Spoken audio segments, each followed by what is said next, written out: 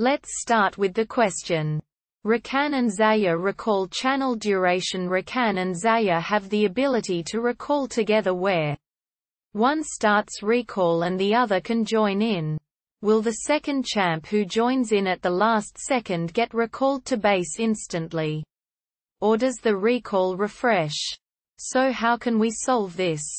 There's one possible answer. Answer 1. Instantly from the wiki, which is usually reliable. Lover's Leap. If either Rakan or Xayah is recalling, the other may move nearby and activate their own recall to join them. Both reach base at the time of which the initiator's recall ends. I hope this answer helped, and if it did, please drop a comment and subscribe.